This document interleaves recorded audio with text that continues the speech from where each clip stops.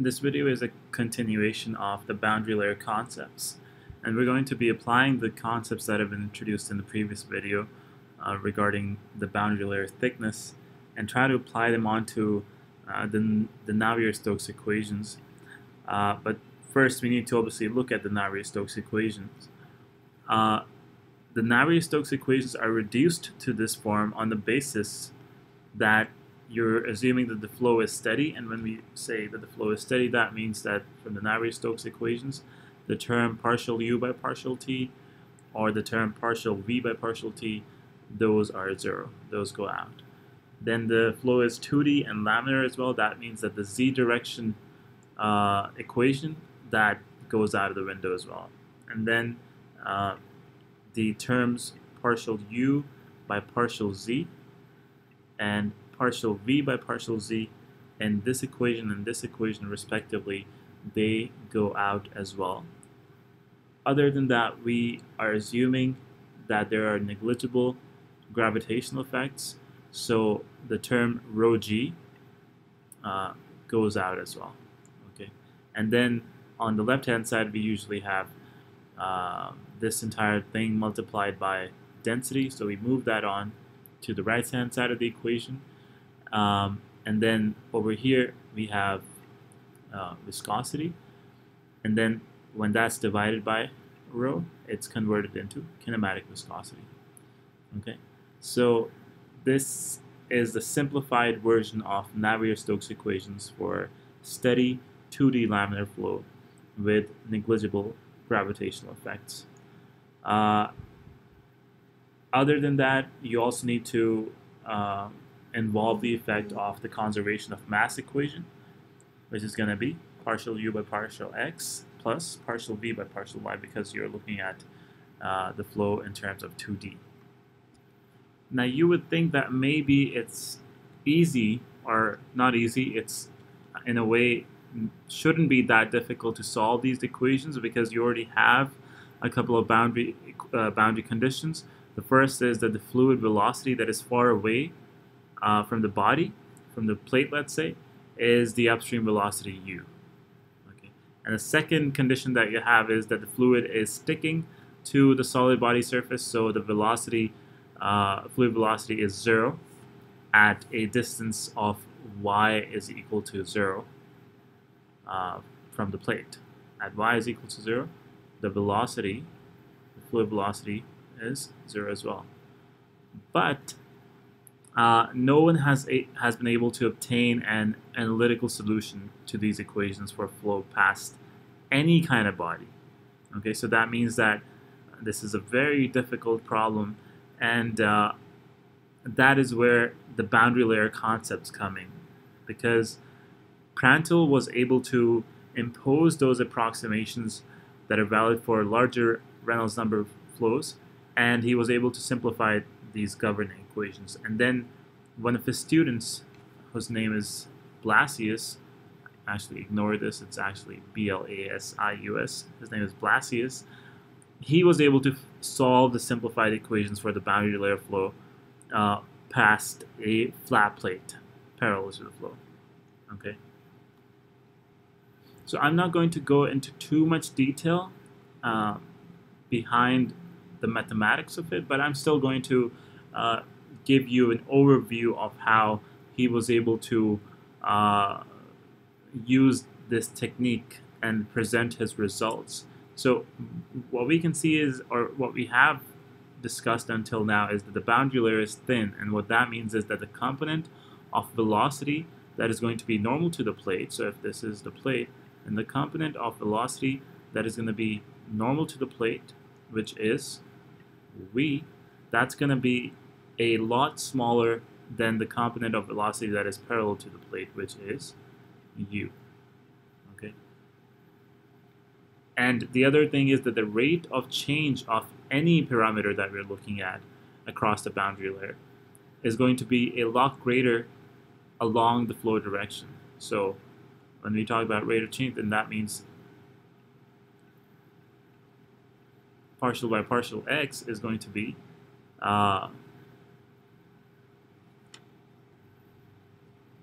should be a lot smaller then partial by partial y. Because the rate of change of any parameter across the boundary layer should be greater than the flow direction. The flow direction is x, so that's going to be a lot smaller than in the flow direction y. So we've got these two conditions, and once you use these assumptions, you can plug them into these equations, and you can simplify these equations and arrive at these equations now. Okay, so these equations over here, the set of equations that are boundary layer equations, and then the original Navier-Stokes equations as well, they're both nonlinear partial differential equations. They're both PDEs. And although they're both PDEs, there are differences in them. And the major difference that we should remember here is that for the boundary layer flow over the flat plate, the pressure term has been eliminated. And then that means that the pressure is constant throughout the fluid. So the pressure is basically playing no role in the flow. That represents the balance between the viscous and inertial forces in this derivation. And then, like I said, you've got two boundary conditions, and those are, hold on, do I have it here? No, okay. And those boundary conditions essentially are that you've got u, which is going to be equal to 0, and so is v when y is equal to 0. Okay, this is the no-slip condition. And the second one is that u is going to be approaching the upstream velocity as y is going to be approaching infinity, and that is being indicated as some kind of distance far away from the plate. Okay, so in mathematical terms, these equations over here, these are elliptic equations, and then the equation that we have here, they're parabolic equations. What you should know is that physically what this means is that whatever is going to happen downstream of the plate at any given location in the boundary layer, it cannot affect the flow upstream.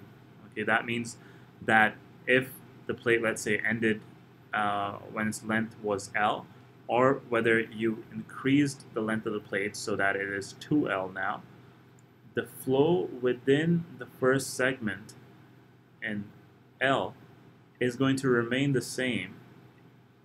Doesn't matter if you increase the length or not. Okay, the flow in this first segment is going to remain the same.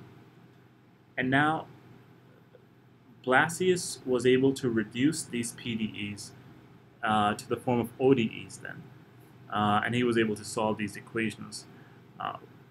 What he did was that he argued that in the dimensional form, the boundary layer velocity profile on a flat plate should be similar. It doesn't matter what the location along the plate is. So then, this is what we just talked about, that physically, whatever happens upstream, doesn't matter what is happening downstream, that cannot affect what is happening upstream. Okay, so then the boundary layer velocity profile on a flat plate is going to be similar regardless of any location that you pick along the plate. So then, in terms of this ratio u by u, this is some, on the right hand side you've got this unknown function that isn't determined yet. So you need to find this out, you need to find this ratio out. Other than this, he was able to apply an analysis of forces that are acting on the fluid within the boundary layer, and he showed that the boundary layer thickness grows or becomes larger as the square root of x and is inversely proportional to the square root of capital U. And you can he represented it like this. So now that there's an equivalence that has been established, he was able to basically go ahead and find some kind of variable that could be plugged in here to basically make this term, the boundary layer thickness term, equal to this term.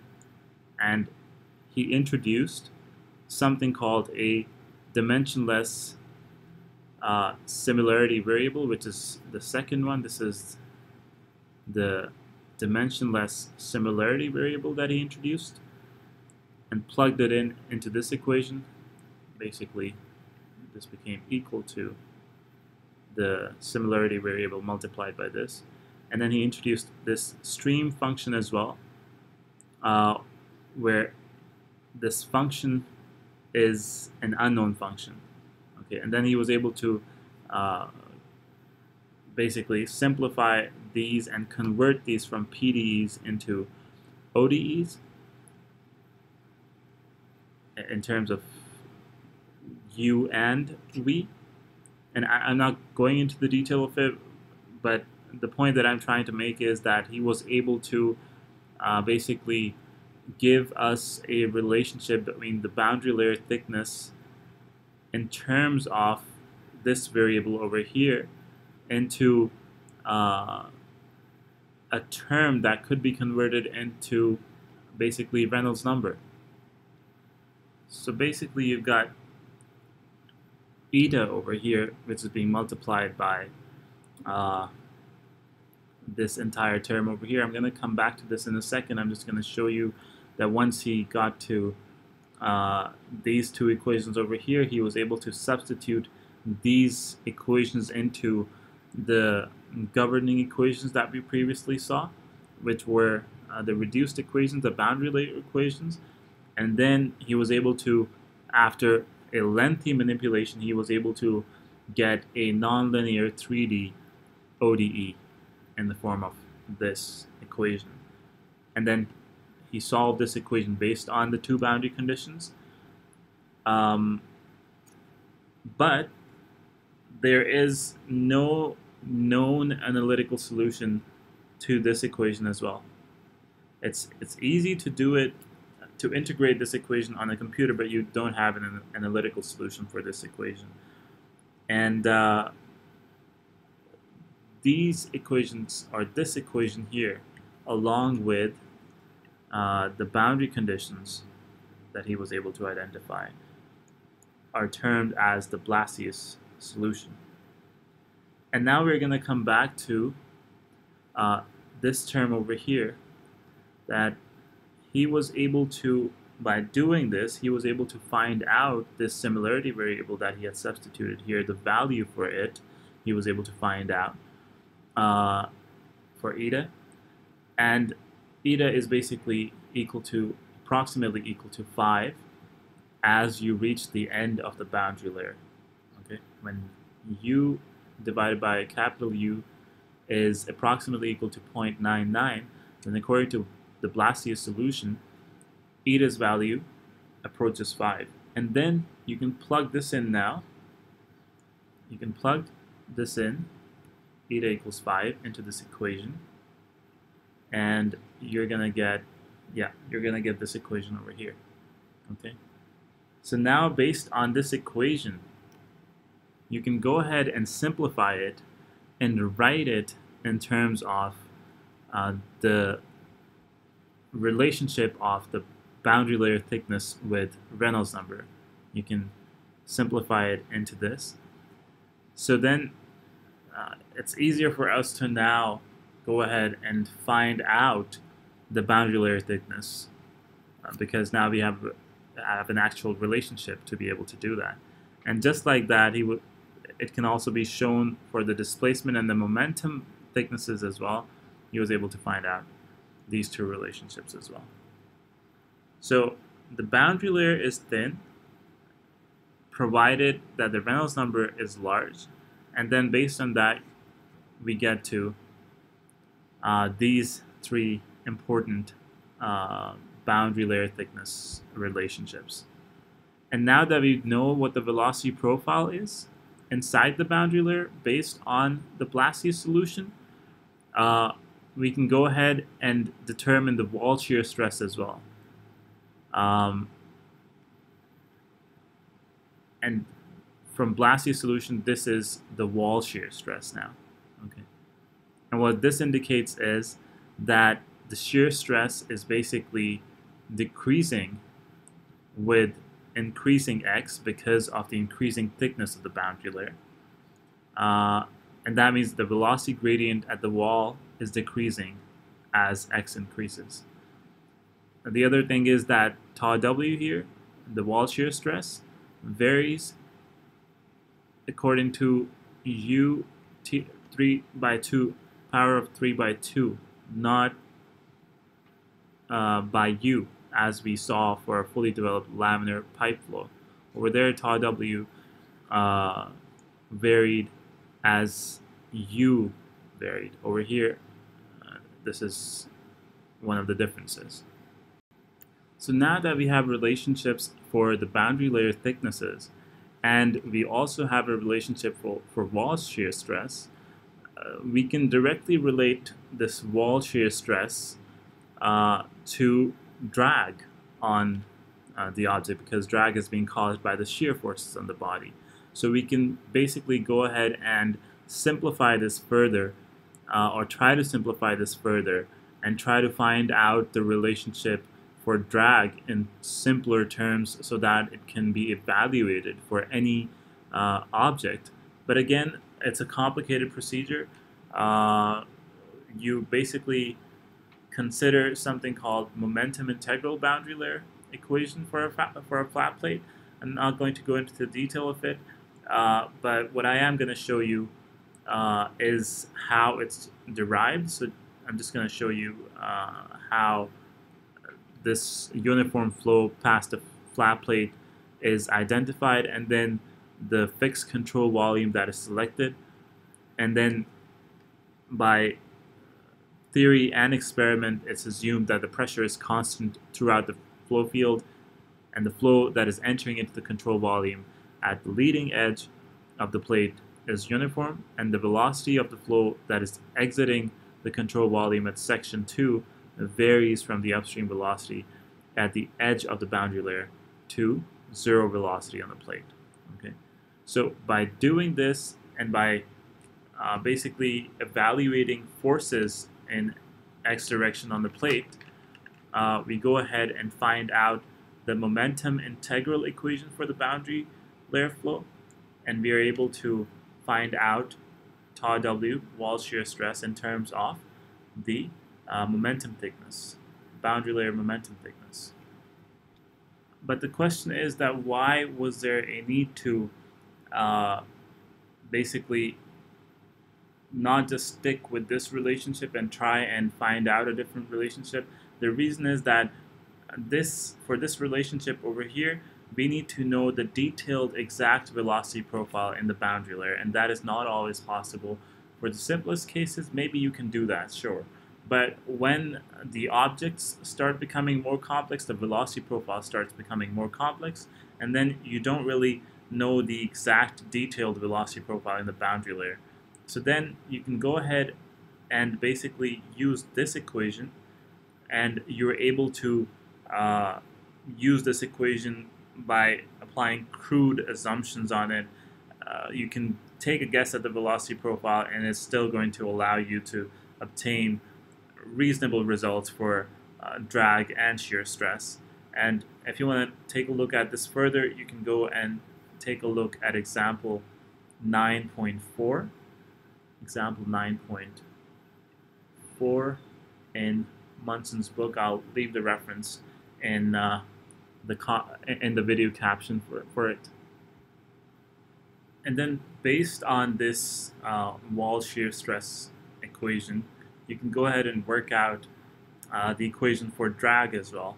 But it's more convenient to use, instead of drag, this is just this equation being simplified further, and then you can this is the equation that can be used to find out drag. But it's harder to work with that, so instead of using drag itself, we use a dimensionless quantity, which is called the local friction coefficient, CF, and this is what we use to find out drag. It's the equivalent of drag, it's just dimensionless. So this is the local friction coefficient right now. And then this local friction coefficient, this is just the local friction coefficient right now. This local friction coefficient can be used and it can be approximated using the Blasius solution to give the values in terms of Reynolds number. And then for a flat plate of length L and width B, the net friction drag, which is represented by dF, it can be expressed in terms of the friction drag coefficient, which is CDF. Okay, so this is what we usually work with. Instead of using drag, we talk about the dimensionless quantity, friction drag coefficient. Okay, so this is an extremely important equation. But even this can be harder to work with at times because you don't know, or sometimes it's hard to figure out what or how you can work out drag over here. So then what we do is that we reduce this friction drag coefficient after applying approximations onto it.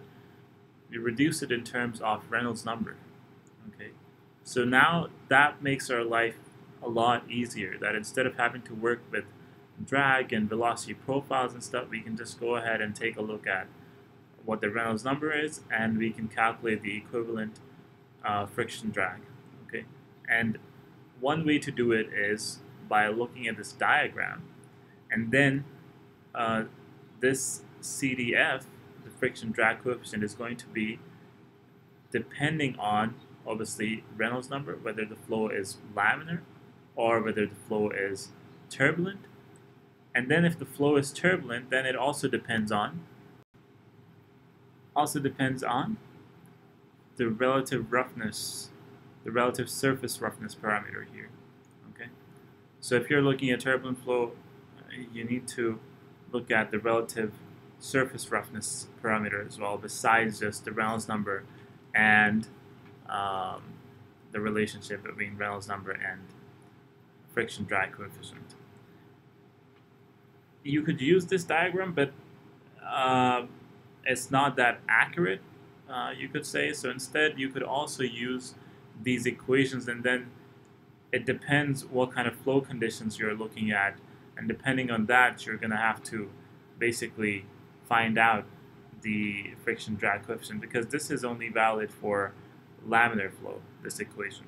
Okay, so if you were looking at it, depending on what the conditions are given to you, if you're looking at a turbulent flow, whether it's a completely turbulent flow or whether it's a turbulent flow for different kinds of smooth plates, then you have to apply these equations depending on whatever the flow conditions are that are given to you.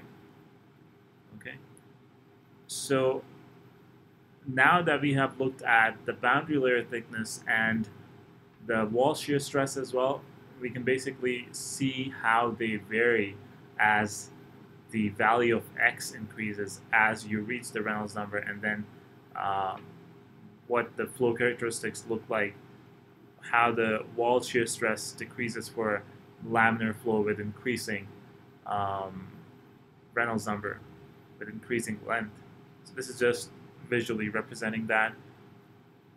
I'm just going to move on and go to an example for you, solve a question for you. So it's maybe going to make things a bit clearer for the boundary layer transition.